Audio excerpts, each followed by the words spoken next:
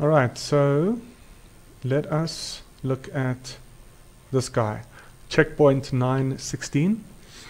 A half a kilogram wood block slides half a meter on a horizontal floor before colliding elastically with a wall and reversing its direction of travel.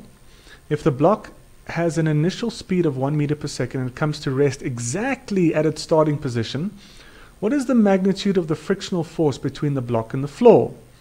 So here's the block. Okay. There's the wall.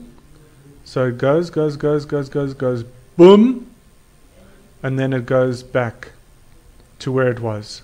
Okay. And so it traveled half a meter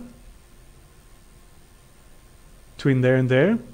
Its initial velocity was 1 meter per second, and its inertia is half a kilogram.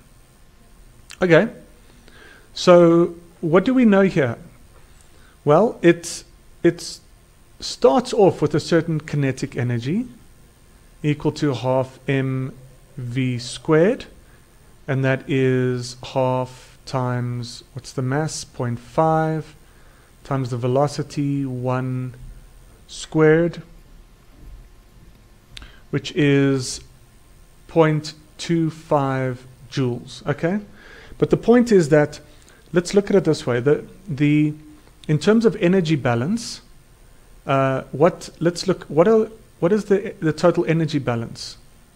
Well, we know there will be a change in kinetic energy because it starts with a velocity and ends at 0, so there'll be a delta K.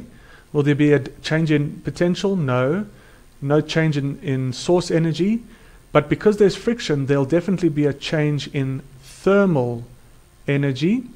And because the block and the surface is our system, as it moves, this surface is included inside our system, so there's no work done on the system, so this is 0. So we know that delta K is, or rather, let's do it this way, delta E thermal is the negative of delta K, okay? And it is the negative minus 0.25, okay? Because our K final is 0, so our delta K is 0 minus 0.25. Okay, I made a mistake. So delta K is minus 0.25. So this, sorry, my mistake, has to be minus 0.25. So it is 0.25 joules.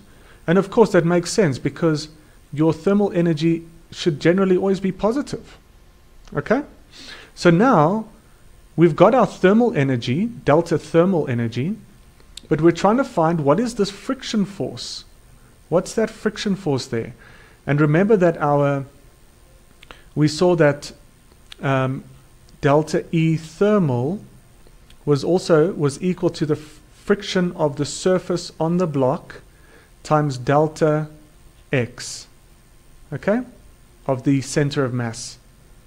So if we've got 0.25 here, that's your delta thermal, and we've got F surface on block friction force, and we know what our delta X is. It's 0.5 plus 0.5, so it is 1.0 meters. Okay, remember this is the point, is that you have to, even though the total delta, please don't get confused here. This is actually, it should be d path. Okay, it should be the entire path traveled. You should add up the segments, okay? So it's going to be 0.5 plus 0.5. That's why it's different to a spring force or gravitational force. If you're considering a spring or gravity, then we only consider the final and initial positions. But if you're considering anything to do with friction, you have to consider the entire path. Okay? So now your friction force FSB is 0.25 divided by 1. So it's 0.25 Newton. Okay? Let me just make sure.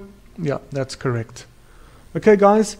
So the important thing here is check out your energy equation, solve for it, and know that your delta E thermal is your friction force times the entire path. The entire path. Yeah, that's it. Cheers.